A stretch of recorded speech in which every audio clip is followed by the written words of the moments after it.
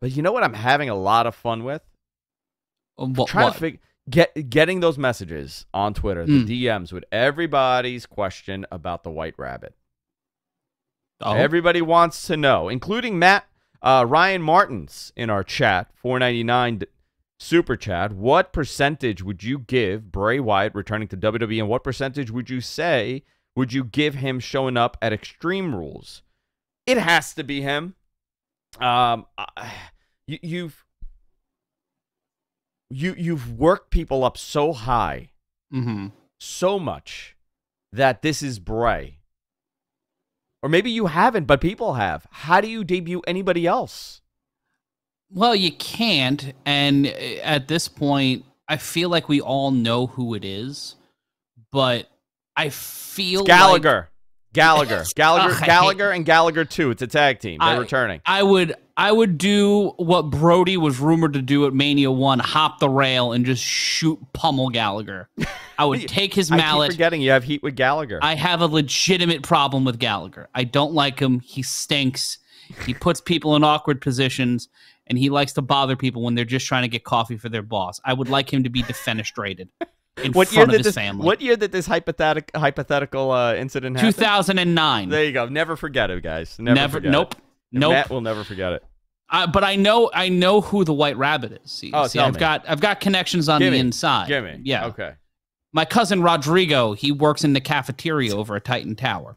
He's the White Rabbit. Is that his nickname? No, that's just what that's what, well, in his past life, he sold a little white rabbit here and there, you got to pay the bills, and don't make you a bad person. But he heard it's down to 3 people. Okay, give it to me. Bray Wyatt. Okay. Malachi Black. Okay. And Baron Mikel Cicluna.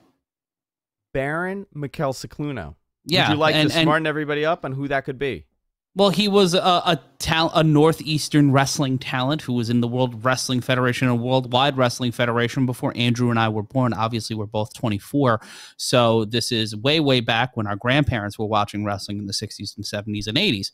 But, I could see it being either 3 of those guys. You got to freshen it up every once in a while. You got to, and Triple H has been doing a great job of honoring wrestling's past and the WWF's legacy. We saw Demolition finally get referenced. Yeah. For the first time in 30 years.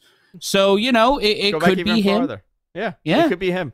I have no inside knowledge if it is Bray or not, but it has to be, right? Well, didn't the lights go off when Alexa Bliss was having a match? Right? Didn't they do that?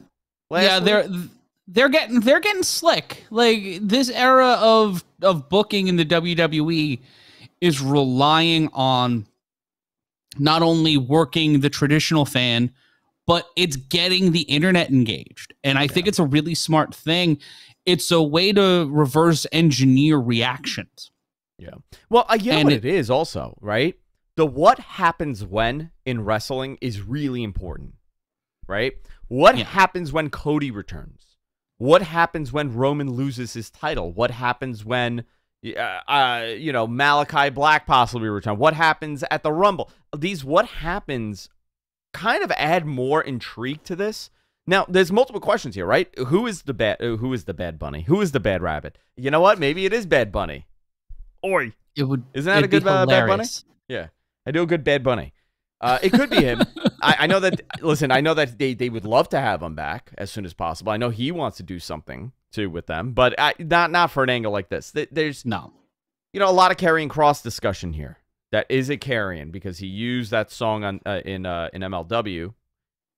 I don't believe so. Karrion is married to Drew right now. They're in a feud. You're not going to repackage a guy that's already been on TV. You're not going to tease after you brought him back and repackaged him to his initial packaging. Yes, you're not going to redo it into a spooky guy again.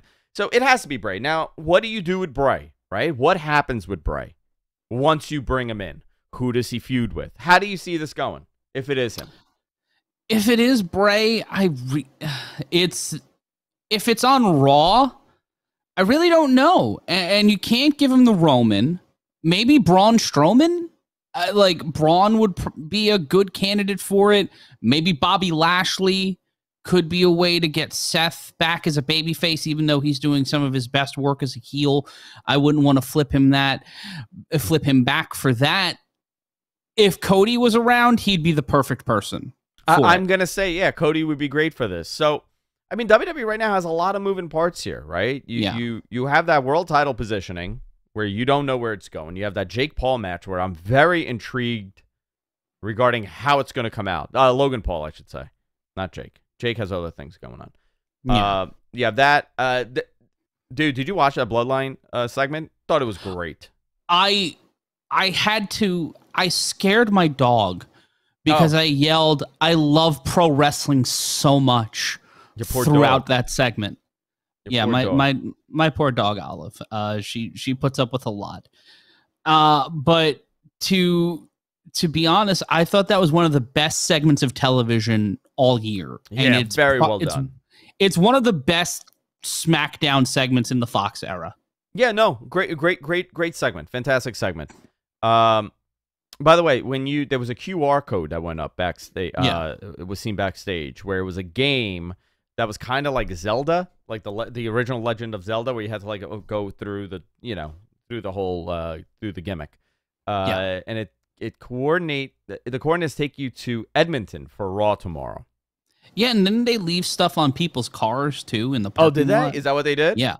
Yeah, I saw Sean Ross Sapp of Fightful say that he posted a couple of photos that people sent to him of flyers with those coordinates on people's cars.